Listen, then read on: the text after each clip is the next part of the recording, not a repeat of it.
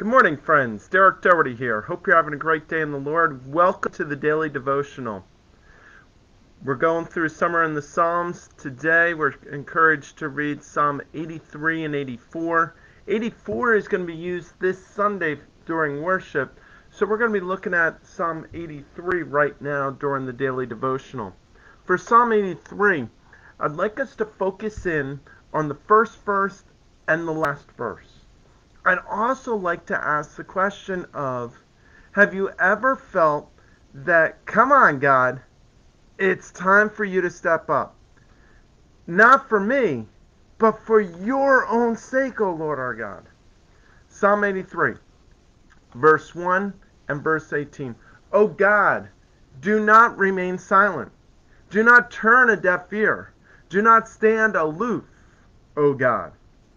Verse 18. Let them know that you, whose name is the Lord, that you alone are the most high over all the earth. Amen and amen. What I'd like to point out here, friends, is that the psalmist is asking God to step up. The psalmist is saying to God, hey God, don't you see what people are saying about you? Don't you see that people are conspiring to blot your people off the earth? Oh, and I'm part of that, God. Don't you care, God, that people are making fun of you? And friends, we may feel this way. We may feel this way when society seems to be going a different direction than God. We may feel this way when we share our faith and people just completely ignore. We may feel this way when people are using the Lord's name in vain. And it's interesting, Psalm 83 verse 1, O God, do not remain silent, don't turn a deaf ear, do not stand aloof, O God.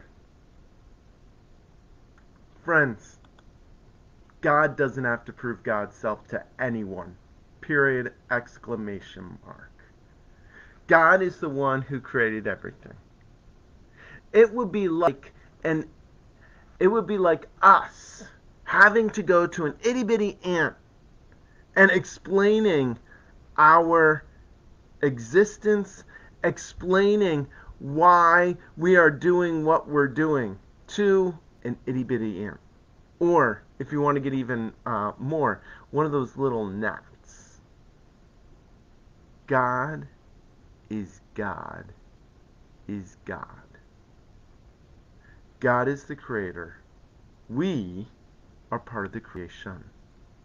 God does not need to defend God's self against us, because God is so much bigger, vaster, and so much more knowledgeable, and so much more amazing than we are. I promise you, friends, God's got it figured out.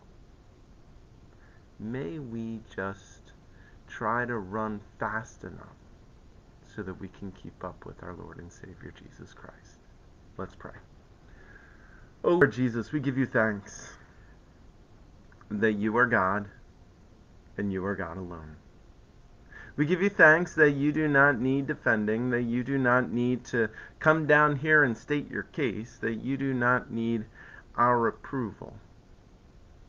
Lord, we're humbled by the fact that you have called us to be used in your salvation story, that you have called us to feed the hungry and clothe the naked and visit the sick, that you've called us to share good news. You don't need us, God, but you choose to use us. Thank you. We thank you that you are vast enough and strong enough, wide enough and deep enough, that you don't need to defend yourself to any single human being.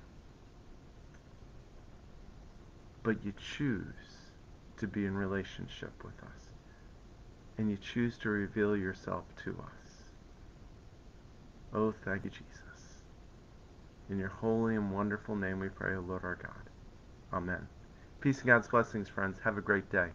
Bye for now.